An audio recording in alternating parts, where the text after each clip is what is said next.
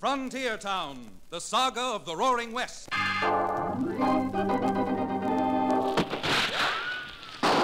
Frontier Town. El Paso, Cheyenne, Calgary, Tombstone. Frontier Town.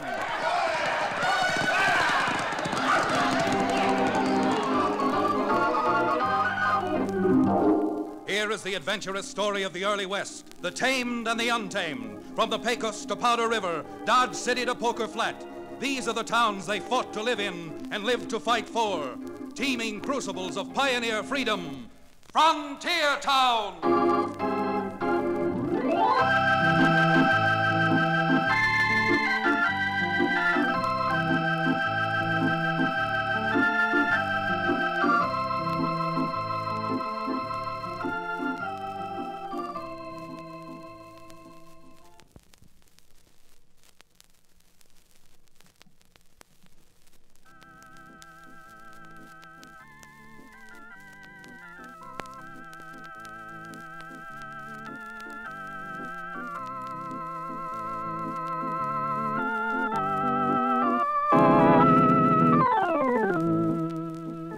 Howdy, friends.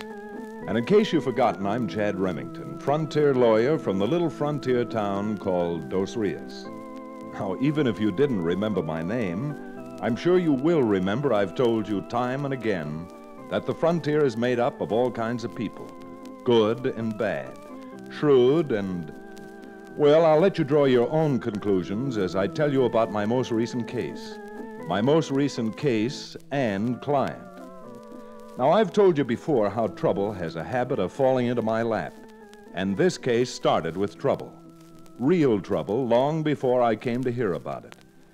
It seems that one of my fellow citizens, Chicago Eddie Doolin, who operates the Bottoms Up Bar and Entertainment Hall, wasn't satisfied just making money hand over fist. Chicago Eddie concocted a scheme to make money by the carload. Except to accomplish his purpose, he needed to own Fred Batchelor's Trails End Ranch. So taking along his bodyguard, an ape of a man called Monk, Chicago Eddie rode out to Batchelor's ranch and virtually laid his cards on the table. Take it from me, Batchelor. You'd be better off climbing down from your high horse. Blame right. Besides, ain't Eddie offering you more than this crumbly old ranch of yours is worth? Yeah, and I'll even raise my offer. Make it another $2,500. You got me over a barrel, Batchelor, 'cause I know that you know I gotta have your ranch. Well, what do you gotta say? One thing only. Both you slimy crooks get out of here before I blow you out. Come on, Monk. We'll be seeing you again, Batchelor. Believe me, we will. Boss, what was the idea of letting that old fogey run us out of there? 'Cause arguing with a stubborn old fool like Batchelor is like trying to shout over Niagara Falls. Sure, I know, but without Batchelor's ranch, you got no way controlling the water in this valley. Who said I was gonna be without his ranch? Why, you just... I mean, if he don't sell it to you... Batchelor don't have to sell it to us. But when he dies, not having no kin... What's to stop us from buying it from the probate court? Yeah, what's to stop it? You mean you're going to wait till Batchelor dies? Why, he looks strong enough to outlive you and me together. Sure. If we're suckers enough to let him die from natural causes. Come on, Monk. I got a feeling once we ride off here, Batchelor's going to head for the sheriff's office to tell him just what happened. Yeah. Except Batchelor ain't gonna get no further than the little bridge over Sheep's Head Creek, 'cause he's gonna meet with an accident. His last accident. All right, pull it. Get up there.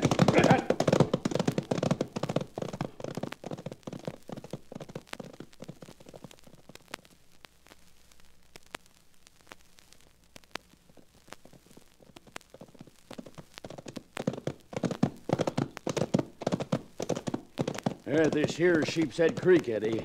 We'll rein up just behind that big spruce where we can see Batchelor when he hits the bridge. Only he won't be able to see us. Oh, there. Oh. Yeah, supposing Bachelor doesn't go to town. Then we got a long wait, ain't we? Yeah, and something else, boss. If they find him with slugs in his body, they may be able to hang it on... I said he was having an accident, and that's just what's happening to him. That big bay stallion he rides is a pretty spirited horse. If we threw some shots around the horse, don't you think he'd spook and buck and smash through the bridge, huh? That railing's pretty flimsy, you know. Yeah. Yeah, then he'd really have it. Oh, hey, look, Eddie. Here comes Bachelor now. And with the sun right behind him, what a target he makes. Come on, Monk. Empty your holster. All right, Monk. He's on the bridge. Now get him!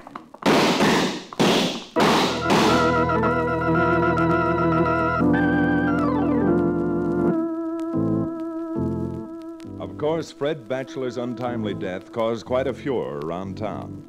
But with sudden death being almost a normal part of life on the frontier, it was soon almost forgotten. I say almost because before it could be forgotten, I was returning to town along with Cherokee O'Bannon, the former and reformed medicine man. We were following the trail high above the stagecoach road. Something wrong with you, Chad? Wrong with me? Yes, you've been squinting down toward the road as if something bothered you. Oh, was I? Well, then, perhaps it's because I was trying to make out what's going on down there. Can't you see it? Seems to be about a dozen or so men digging or sawing or using some sort of tools. Well, shake my bed and call me early. You've got eyes like an eagle. Yeah, or a buzzard. What in the name of USS Grant are they doing down there, Chad? Well, it looks like they... By golly, that's it. Remember where lightning hit those 3 big ponderosas in that storm we had a few weeks back? Yes? Well, those men must work for the county. They're cutting those dead trees out of there before they fall down on a high wind and block the road. Yeah, so that's what our tax money goes for, huh? Paying a lot of able-bodied men to... Hey, Billy Blue Blazes, Chad, look. Doesn't it look as if they're setting dynamite down there, too? Yes, I guess having felled the trees, they're taking no chances, and they're going to blow the stumps out. I know, but the afternoon stage from Gallup's due through here almost any time. By golly, you're right, Cherokee. I'd forgotten all about the stagecoach, and apparently so had they. All right, come on, rattle up your pony and see if we can't get down there and tell them. Come on, you broken-down, benighted bundle of buzzard bait. Run! Good Lord, Cherokee, look there. It's the Gallup coach. It's coming wide open. Hey, you men down there. No use wasting your breath, Chad. The wind's against us. They can't hear you. Well, then maybe they can hear this. Well, they heard the shots, Chad. They don't seem to know where they came from. You fools! Don't! It's too late. There goes the dynamite, and here comes...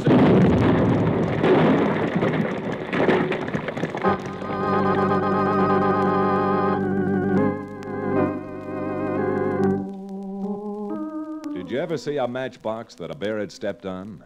Well, that's just about the way that the stagecoach looked. Except that miraculously, no one had been seriously hurt. The driver and the shotgun guard had been knocked off the box by the concussion and were only scratched and bruised from rolling around. And the only passenger, a woman of uncertain years, well, aside from her hat being awry, she was as good as new. And in her case, that's saying a lot. But more to the point, we put her aboard Cherokee's horse, riding double, and started out for town, telling the driver we'd send a crew from the coach company office to bring them back along with the baggage and mail. It was on the ride, or jog, back to town that we managed to get acquainted with the lady in question. I hope I'm not holding you too tight, Mr. The name is O'Bannon, and you are holding on too tight, madam. Oh, I'm not madam. I'm Miss Myrtle Summers. It's a pleasure. So what, Miss Summers?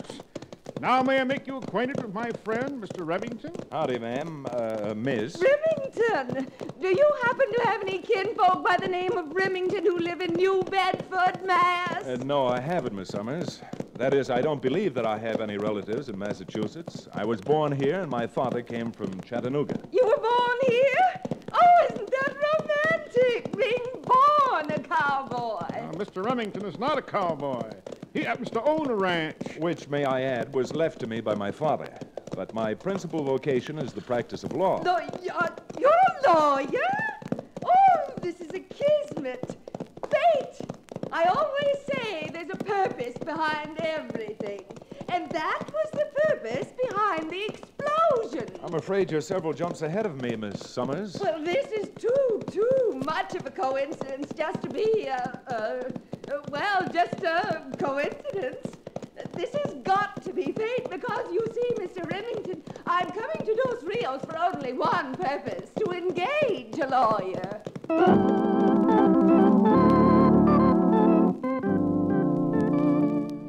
Kismet or not, there was no getting rid of Miss Myrtle Summers. So on arriving in town, we went immediately to my little office located on the second floor of Cherokee's livery stable. And that's about all there is to it, Mr. Remington.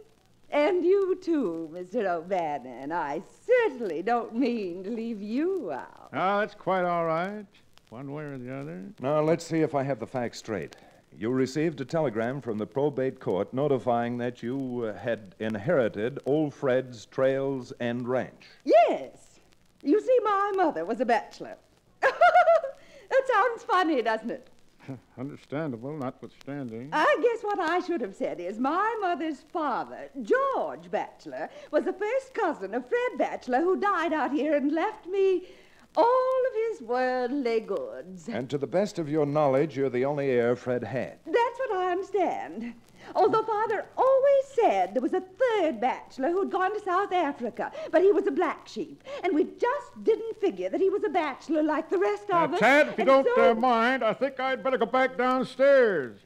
So goodbye, madam, miss. Since you have so much trouble remembering just what to call me, Mr. O'Bannon, why don't you just call me Myrtle? Well, Cherokee, I think you'd better sit down. Miss Summers seems to be causing you to lose your composure. My taste for female women of the opposite sex, too. What did you say, Cherokee? I said make haste because there's a woman downstairs. I have to give some checks. Cherokee, the best thing for you to do is... Oh, Mr. Remington, what was that? A small-sized boulder with a note attached to it. Oh, the rain was good. Landed right on your desk. What does it say, Chad? Well, it says... never mind what it says. But I'm telling you this much, Miss Summers. I'm taking your case, and just as long as you stay in Dos Rios, I'm making mighty sure that you have a bodyguard.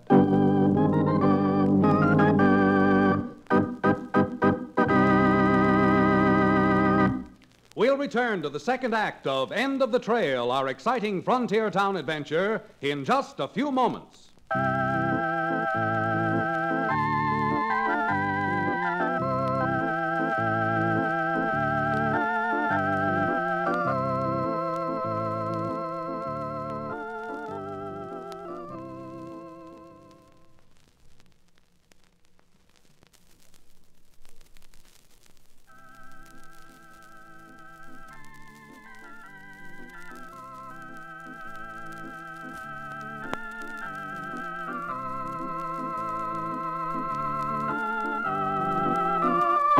And now, Frontier Town.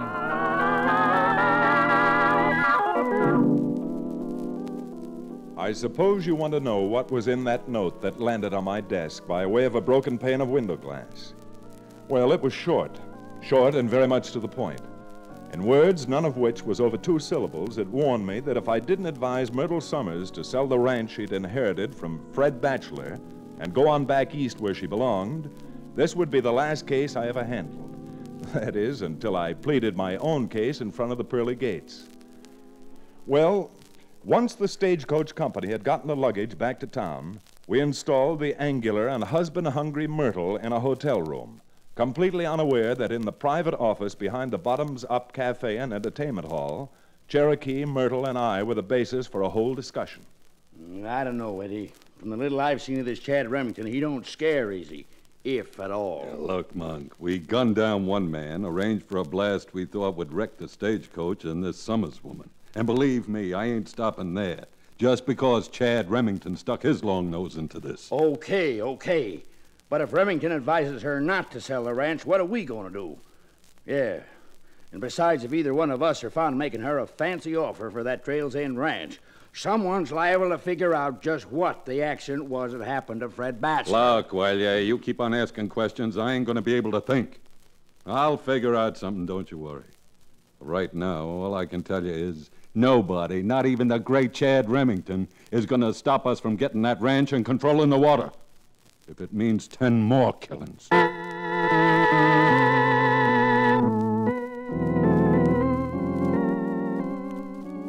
Chad, I don't care what you say. I don't care if Myrtle Summers gives her ranch away.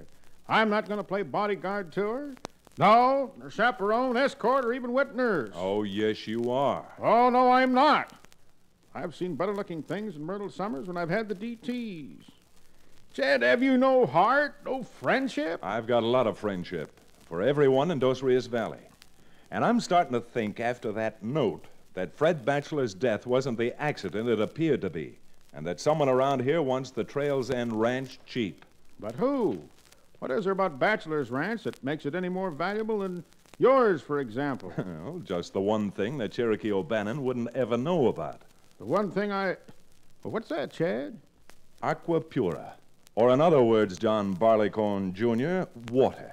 That pond and dam on the back end of Fred's ranch virtually controls the entire water flow for 50 miles around it. Well, then, why don't the people around here stop bathing? Cherokee, you're thoroughly unconvincing. And no matter how much you buck and argue, you're going to ride herd on Myrtle Summers and see that no accident happens to her. Or that someone doesn't steal that ranch away from her until such time as I can thoroughly look into the matter. But, Chad, you don't know women like I do. I'm telling you that Myrtle Summers has only one interest in a man. She wants to get married. Well, if that's what it takes to stop her from selling a ranch and ruining this whole valley, then I say it's cheap at half the price. Chad, a woman like that running a ranch. She might make a great rancher, Cherokee. Maybe she would at that. Her head is full of wide open spaces. Oh, you're most unkind. Now, Myrtle has got some very good features. Now, take her teeth. Now, that won't be any trouble. I'll bet they come out. All right, then. Myrtle's got beautiful auburn hair. Hair? Is that what that is? I thought it was just her head unraveling. Well, you got to admit that she dresses nicely. That suit she had on just matched her skin. That certainly did. What was it? Corduroy? Cherokee, you're hopeless.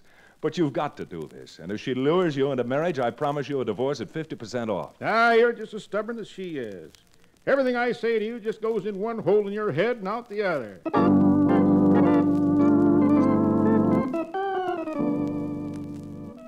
Yep, it was a tough spot. But I won out in the end, and Cherokee went over to the hotel to escort Myrtle to supper. It was quite a tete-a-tete, the way I got it. Cherokee, may I have some more coffee? Well, what's the matter with you, Cherokee? You're not paying any attention to me at all. I guess I was just ruminating. Oh, a penny for your thoughts. What were you thinking about, Cherokee? Something romantic? Why should I be thinking about something romantic? Well, you're a man, aren't you? Of course. And I'm a woman, aren't I? Myrtle, I wish you wouldn't start arguments. Now, that's not very nice, Cherokee. What do you take me for? A moron, an idiot, fool? Well? What's that first word again? Cherokee O'Bannon. If you're trying to insult me, insults roll off me like water off a duck's back. Myrtle, you seem to have something there. If you're not nice to me, I'm going to sell my ranch and go back home. Now, let's not do anything hasty. Well, why should I stay out here? I can sell the ranch, take the money, and live to a ripe old age. Again? That's enough. You've insulted me for the last time. Goodbye, Mr. O'Bannon. Well, goodbye. With my miserable luck, we'll probably be meeting again. Oh, you're impossible. I hate you. I hate you. I hate you. So she hates me, eh? Well, even though I take only an occasional drink, this seems like it might be the occasion. Oh, waiter, bring me 10 occasional drinks. Bring them in a hurry.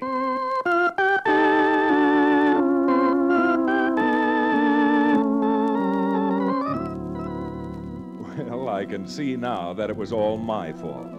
Knowing Cherokee and having seen Myrtle, I should have known what would happen. But not only didn't I know what would happen with Cherokee, But I didn't know what would happen when Chicago Eddie's bodyguard, Monk, saw Myrtle stalk out of the dining room in tears. And then she banged her way out, clumped upstairs, went to her room, and slammed the door. If you're going to make her an offer for that ranch, now's the time, Eddie. Offer nothing. Huh? Well, you mean you're Welshing? No, you lunkhead, of course not. But don't you see? If we was to make her an offer, even if she accepted it, she'd go back to Remington to have him check the papers. Yeah? Yeah, and what's more important, just like you said before, somebody just may start getting nosy about Fred Batchelor's accident. Well, so then what are you going to do? While you was out trailing her and O'Bannon, I cooked up an idea, first-rate idea.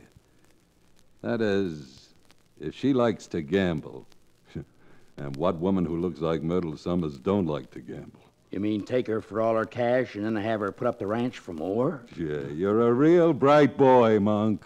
Well, criminy, boss, how you going to get her in here and get her gambling? For a bright boy like you and a dame who's crying and already sore at the world, that shouldn't be too hard. Now, listen to me and pay attention. Okay. Yeah, you go over to the hotel and go up to her room, see? You introduce yourself to her as a member of the local businessmen's committee. And tell her that we're so honored she's taken over the Trails End Ranch. And the Dos Rios Businessmen's Committee is throwing a big shindig just for you, in your honor, tonight. Well, if that isn't the nicest thing. Then you'll come. Oh, it's the Businessmen's Committee, isn't it? You're a card, Miss Summers. Yeah, you're a card. Well, what do you say we go? Why, sir? Say, if he's not there already, do you think it'd be all right if I invited that nice man who helped me this afternoon, Mr. Remington? Well, I'm afraid you see, Miss Summers, this businessmen's committee is only the better class of people in town. Remington don't belong, and the boys wouldn't like it if he was there. Oh, but Mr. Remington seems so nice. Oh, he ain't so bad, but that liquorhead he runs around with, O'Bannon, we don't approve of either one of them. Well, I can certainly see what you mean when you mention that O'Bannon. And now, if you'd be good enough to get me my gloves, let's be on our way.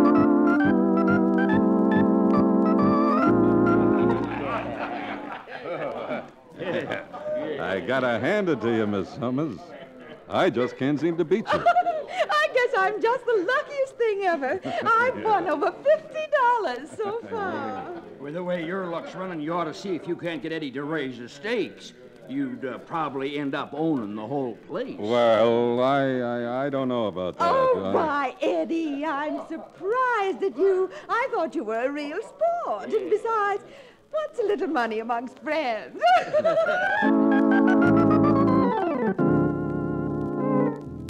Well, when I finally caught up with Cherokee and found out what had happened, instead of beating his brains out, I hustled him back to the hotel for an apology, a full apology. But when we got there and learned that Myrtle had left more than an hour ago with a man whose description seemed to tally with Chicago Eddie's bodyguard, I figured it was too late. And as a matter of fact, it was. Oh, dear, I just don't know what to do. Call him, Miss Summers. I'm sure he's just bluffing. Very well, then. If he's bluffing, I'll call and raise another 100. And if you had any more money left, I'd raise you right back. So seeing as how you ain't, I'll just call. Wait a minute, Eddie. Miss Summers has got a mighty good hand. And being out as much as she is right now, you ought to give her a chance to back her hand for what it's worth. I'd be glad to, but she ain't got no more money.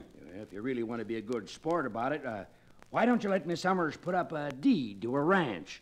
That ought to be worth enough to make this game interesting. You mean you'd accept a deed to my ranch? Why, sure, if you think your hand's good for it. Oh, dear. I wish I knew what to do. What do you think I should do, Mr. Monk? What do I think? Well, here's what I think. A piece of paper and a pen to write out that deed. Well, if you say so. What do I have to write? This. For $1 and other valuable consideration in hand received, I herewith assign all my right, title, and... Hey, what's that? Monk, go see who it is. Sure thing, Eddie. I'll go. And make sure nobody but our invited guests get in. All right, Miss Summers, just keep on writing. All my right, title, and interest in the land and its improvements described as... Hey, Eddie! Huh? It's Remington and O'Bannon! You're blame right, it's Remington and O'Bannon, and we're coming in. Quick, somebody, shoot out them lights!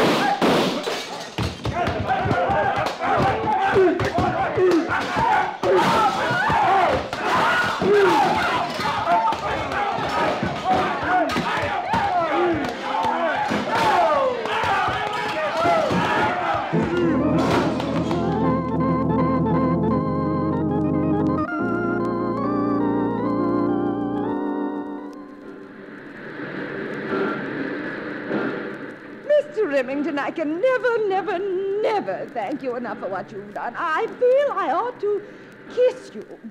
Kiss you both. Chad, help me, protect me, save me. Oh. Oh, Myrtle, you'd better get on that train before it pulls out without you. And I'll mail you the check for the ranch sale as soon as it's cleared at the bank.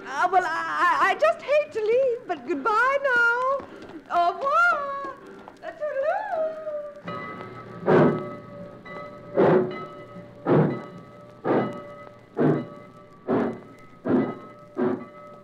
Well, Cherokee, that's that. Now I shall repair to some nearby tavern and order a quart of alcoholic beverage. Now, wait a minute, Cherokee. You're not taking on board that much drinking liquor. Drinking liquor? Heavens to Betsy, no. What I want is a disinfectant. I didn't duck soon enough, and Myrtle kissed me right on the mouth.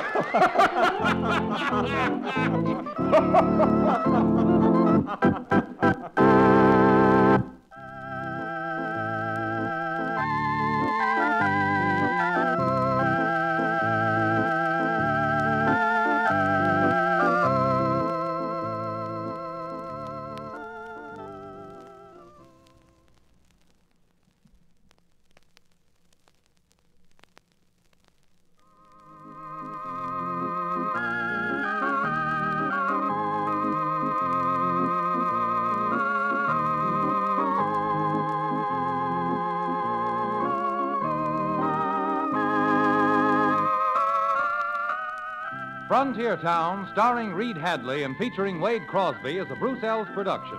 Story and direction by Paul Franklin. Music written and played by Ivan Ditmars.